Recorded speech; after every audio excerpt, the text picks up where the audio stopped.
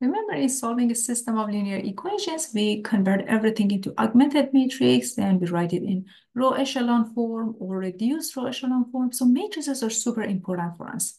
Let's talk about the properties of matrices for a bit.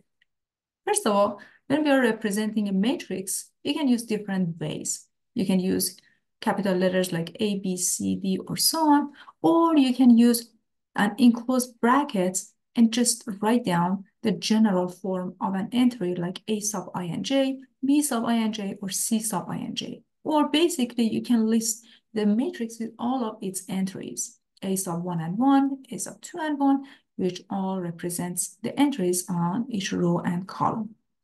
Note that in our class, we're going to work with real numbers, real values. The field that you're working with are field of real numbers. You might be interested in seeing a matrix in non-real form. This matrix, which has entries I, 1 minus I, 1, and negative I, are in the field of complex numbers R or C. But again, in our class, our focus is on real numbers. We definitely have matrices in different fields, but our class is going to be focused on real numbers. Very good. You saw tons of different matrices in this class before.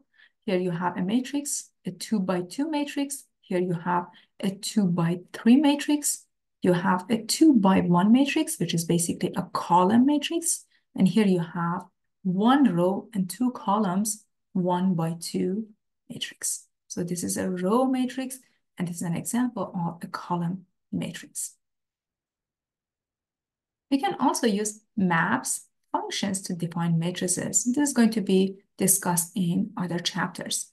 Consider map like A, mapping the Cartesian product between two sets, 1 and 2, and map it to R, real numbers.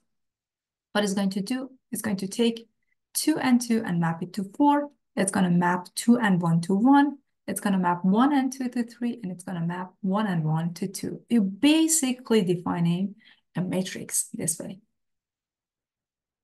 Again, we're going to discuss this later in our class.